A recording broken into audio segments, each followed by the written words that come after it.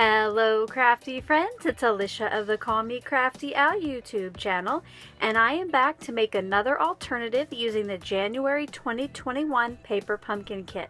I hope you'll stick around and see what I'm going to create.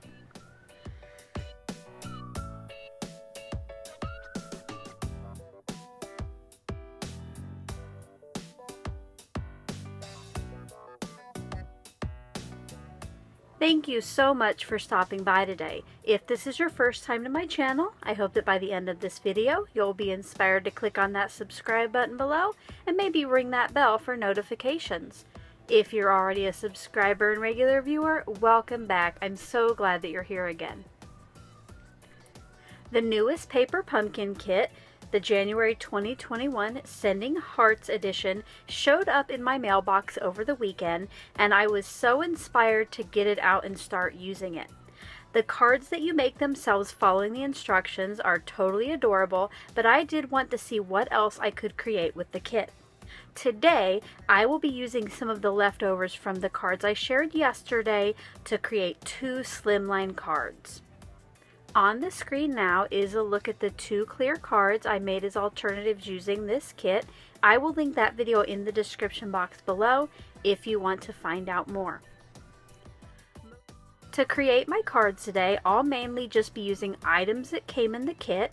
Besides what you see in front of me here on my desktop, I will be using the Poppy Parade ink cube that came with the kit, and I'll be using all of the little sentiment die cuts and scallop borders and that stuff.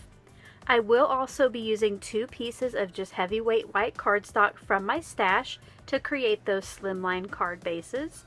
If I add anything later on in the video besides what I've mentioned here, I will let you know. But as always, if I leave you with any questions, make sure to leave those in the comment section below, and I'll get back to you just as soon as I can. Let's get crafty! So to get started on today's cards, like normal, I will be doing a majority of the cutting.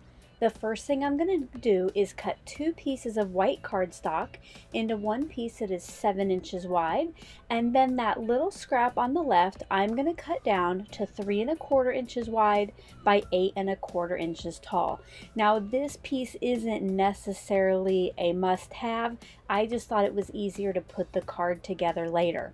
Once those pieces are cut, I'm going to fold the first piece I cut in half, and this will be my slimline card base. When that's folded, it is 8 1/2 inches wide by 3 1/2 inches tall.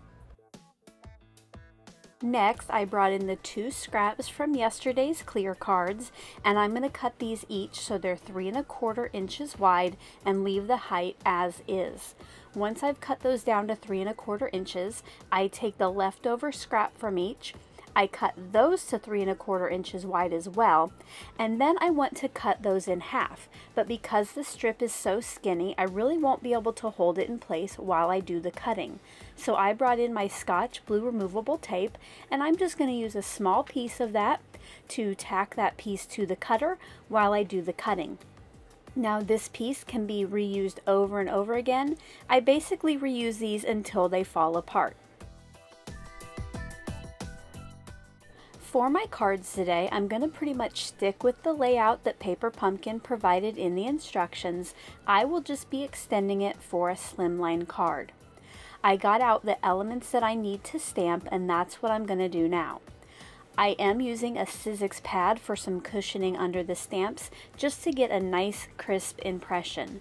I stamp both of the little label pieces with the words that I need, and then I'm going to stamp my heart onto the heart card. I do ink that up very well, and before I bring it to the piece of pattern paper or to that little cardstock piece, I'm going to huff or blow moist air on that stamp. This is something I learned years ago. I'm not sure if I even have to do it. Let me know below if you still huff on your stamps to make sure that ink is nice and juicy. Now it's time to put together that first card. I got out the other elements from the kit as well as the pieces I had cut and stamped. Before I start putting the card together, I do need to do a little bit more cutting, and because now my pieces are smaller, I just pulled in my little Fiskars bypass trimmer. I cut the black scallop from the kit so it's the same width as my red piece, which is 3¼ inches wide. Then, because I need that red pattern paper to fill my white piece of cardstock from top to bottom, I am going to just cut that down. I cut it almost in half, not quite, because that mailbox later will cover the opening. I added adhesive to the back of each of the red pattern papers, and those got adhered aligned to the top and the bottom of my white cardstock strip. Now, I am only using this white cardstock base so I can pop the entire decorated piece up off the front of my Slimline card. You are free, you don't have to do that. You could just put these pieces right on your 3½ by 8½ card base. I wanted to add some extra decoration to the mailbox piece, so I will be putting the black scallop strip on the back of that, as well as the striped pattern from the opposite card. Now, I originally accidentally put the scallop on first, and I realized that isn't what I wanted to do, so I put the striped pattern paper on the back of my mailbox card, and then I adhered that scallop piece in place. This next part deviates a little bit from the Stampin' Up! Sketch. Instead of just putting a bow on the front, I am going to wrap the ribbon around that card, and then I cut off a smaller piece and I tie that off in a knot around the ribbon I had just placed. You might have noticed that I put some adhesive on the back of the card, and that's just to hold the ribbon in place until I can get it placed onto the card with other adhesive.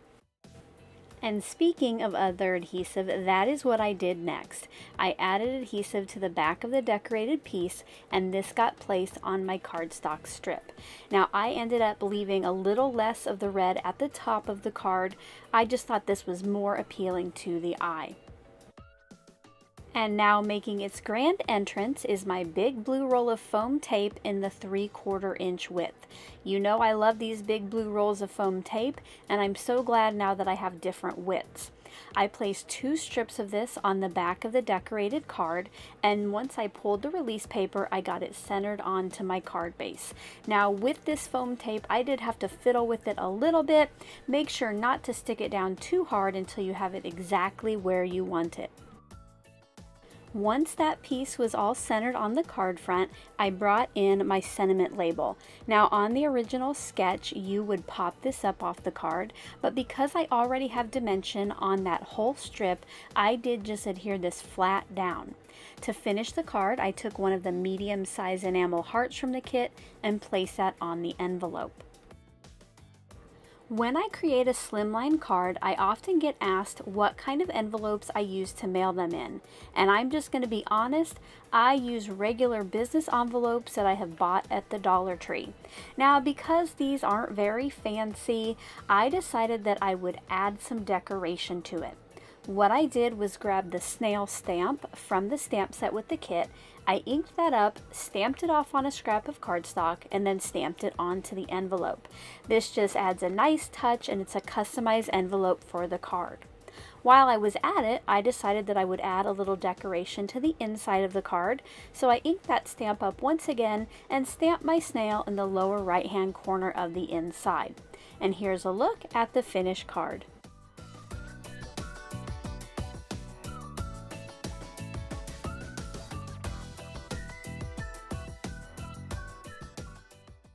And now it's time to put together the second card.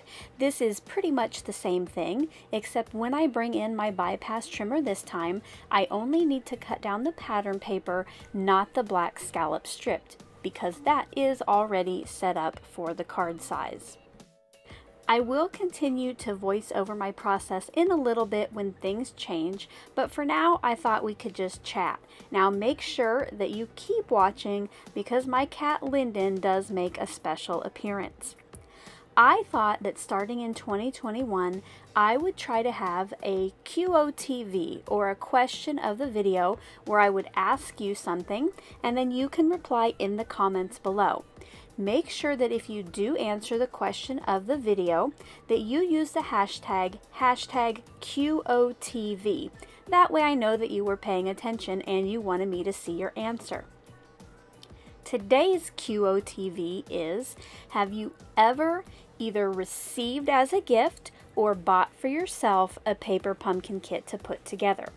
If so, was it cards? Was it some kind of packaging or a different item? Let me know below what you got and what you thought about it. I myself have subscribed to Paper Pumpkin probably 4 or 5 different times, but in the last couple years, I have gotten pretty much every kit. I usually end up buying a 12-month prepaid plan because I'm not a demonstrator, so I do want to save some money. And the great thing is the credits just stay in my online account, and if I know that I don't want to get a certain month, I can just pause my account for that month. Very handy to do. If you haven't tried out Paper Pumpkin and you think it's something you might like to do, if you don't already have a Stampin' Up! Demonstrator, I will link my demonstrator site below. It's Chelsea Christensen, and you can check out a kit and see what you think for yourself. And here is Lyndon. If you'll notice, I was the consummate professional crafter. I did keep putting on my enamel hearts before I took the time to get her off the desk. But anyway, let's get back to crafting. Here is where I'm going to switch up this second card just a little bit, and that is when I decorate the envelope and the inside of the card. Just like last time, I will be stamping on both, and for the envelope, I'm going to use the big heart stamp from the kit, stamp that off on that scrap of cardstock, and then bring it to the envelope. Now for the inside, I chose the stamp that resembles the little flowers and hearts on the corners of the card, and I ink that up and I stamp it twice on the inside of the card, once in the top left and the bottom right hand corner. And here's a look at that finished card.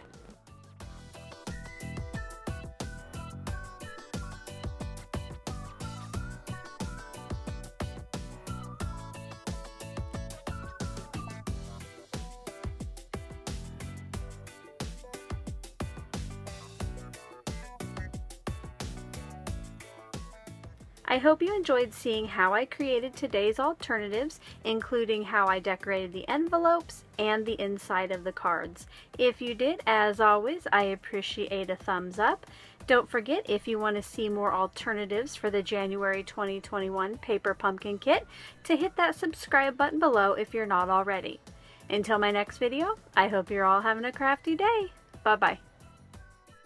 Thank you so much for taking the time to watch all the way to the end of the video. I hope now you'll consider clicking on one of the videos or playlists I have linked above, and if you're interested in any of the products or tools I used in today's video, I do have some links in the description box.